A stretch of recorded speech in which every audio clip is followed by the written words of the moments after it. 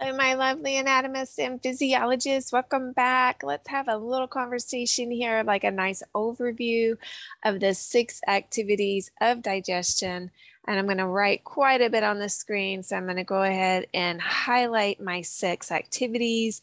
So we are talking about ingestion, propulsion, mechanical digestion, chemical digestion, absorption, and defecation. So, I mean, on some level, we could say these are the 6 jobs of the digestive tract.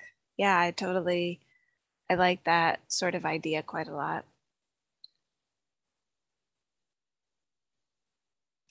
Okay, so let's start with our ingestion. Ingestion is, of course, time I getting that stuff in your mouth, right? So really, ingestion is happening at your mouth, right?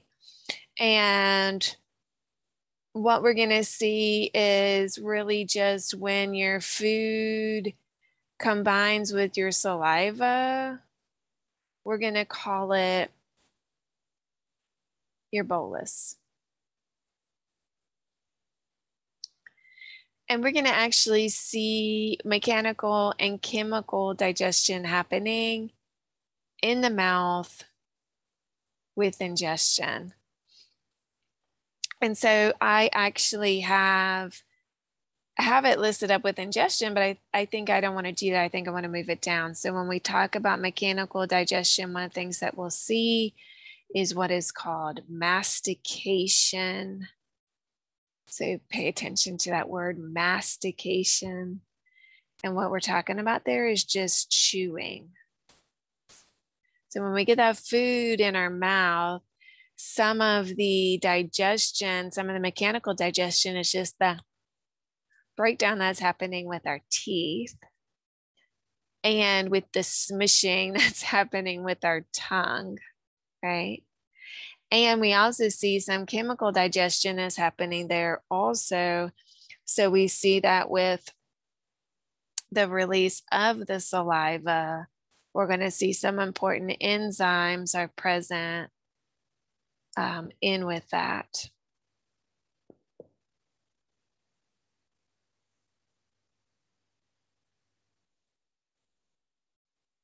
Okay, so let's go ahead and list that we're at the mouth here with our chemical digestion. And if you wanted to, you could take an arrow from ingestion down to mechanical digestion, and you could take an arrow also to chemical digestion, just to show that first you get it in your mouth and then you immediately start doing some level of digesting. Propulsion is talking about the movement of food, which I'm going to put in quotation marks. We've talked about this. Your food is called food when it's outside the body. And then when you put it in your mouth and you mix it with saliva, we call it a bolus. And then we'll see when we put it in our stomach and combine with hydrochloric acid, we're going to call it chyme. So we're going to write that down in just a little bit of time. With propulsion, we'll say that it's going to actually start at the esophagus.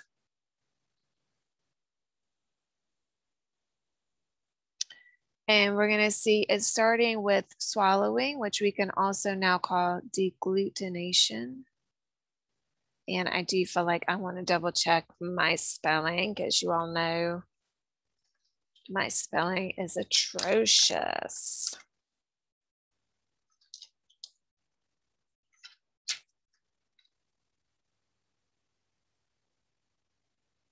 And of course, I'm adding extra letters in there, so there's just the 1 T. And degglutination. Degglutination means to swallow. And we'll be talking about there's 3 phases of swallowing. So we're going to be going into those steps in a little bit more detail in a little bit of time. We'll see that there's a movement of food involves a type of movement that's called peristalsis. And let's actually highlight peristalsis. So for peristalsis, we can think about this as sequential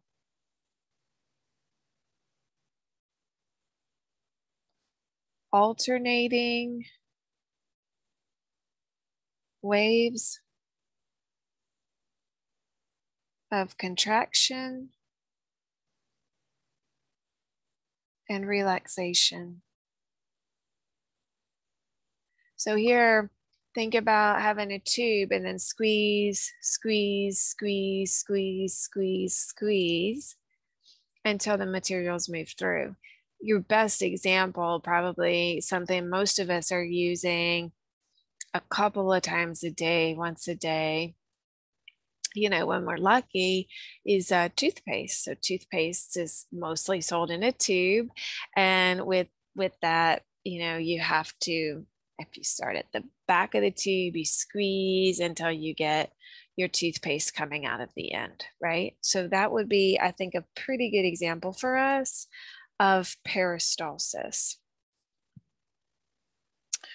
When we get down to mechanical digestion, we've already mentioned mastication, which is our fancy word for chewing, but we'll also see a special type of movement called segmentation. And let's highlight that one as a different type of movement. So with the segmentation movement, you're going to move contents back and forth.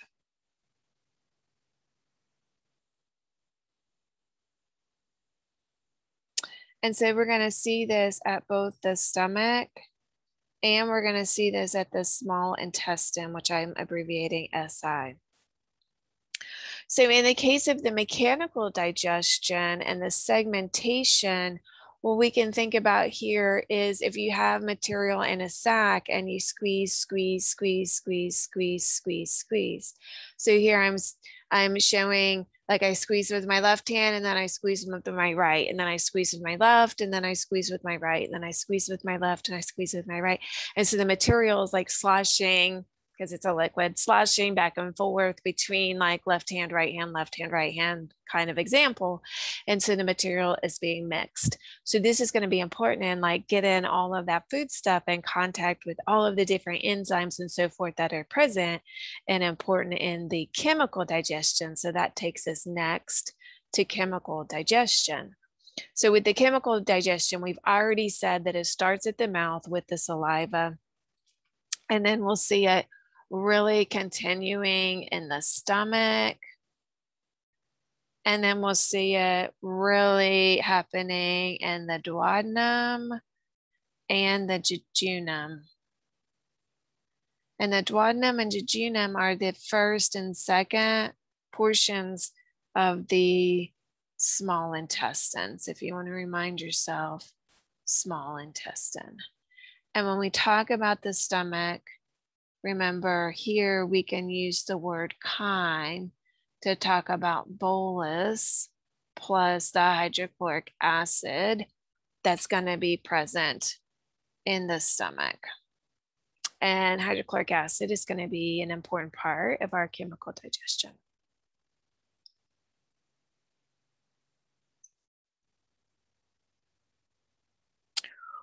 When we talk about absorption, what we're actually talking about here is getting the nutrient from the digestive tract into the bloodstream. So absorption is from specifically the jejunum into the blood.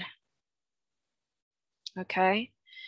And we do see, let's make another note. I'm going to use my green again. Remember that the lipid is going to move into the lymphatic system. But remember, lymphatic system dumps into the left and right subclavian veins, and so ultimately gets back to the bloodstream. So the original statement is not completely wrong. And we'll see that all of this activity at the jejunum is really, we're talking about majority of the water and the nutrients that are being absorbed. There's a small amount of absorption happening at the large intestine, but not really a whole lot. When we're talking about this absorption, we'll see that material is going to move out of the digestive tract using either active transport, co-transport, which is just talking about exchange. So exchange one for the other. Some material can move through passive diffusion, which means, of course, we're going directly across that phospholipid bilayer without any kind of helper. Facilitated transport. So co-transport is like a kind of a method of facilitated transport. And endocytosis. So just, remember all of those different transport mechanisms that we talked about way back AMP1, chapter 3, when we talked about submembrane. And remember, it depends on the type of molecule. So if it's a nonpolar molecule and it's small, it's going to be able to do passive diffusion. If it's a polar molecule and it's a large, then it's going to need to have some sort of help. And if we're moving against a concentration gradient, or if the concentration gradient is not steep enough, we might need to employ active transport. The final activity of digestion is to get rid of waste. And so that's our process of defecation. So this is just the removal of the undigested material and like metabolic waste. There's a little bit of metabolic waste here. I'm just going to say like some. We talked about some. We talked about the recycling of the red blood cell and the kind of processing of bilirubin, urobilins and stercobilins. We said a lot of that material leaves in the feces. And so defecation is dealing with getting rid of the undigested material. And then we just talk about this as feces. All right. Up next, let's talk a little bit more detail about the smooth muscle that's involved in these movements of peristalsis and segmentation. So stay tuned. As always, take care of yourselves and each other.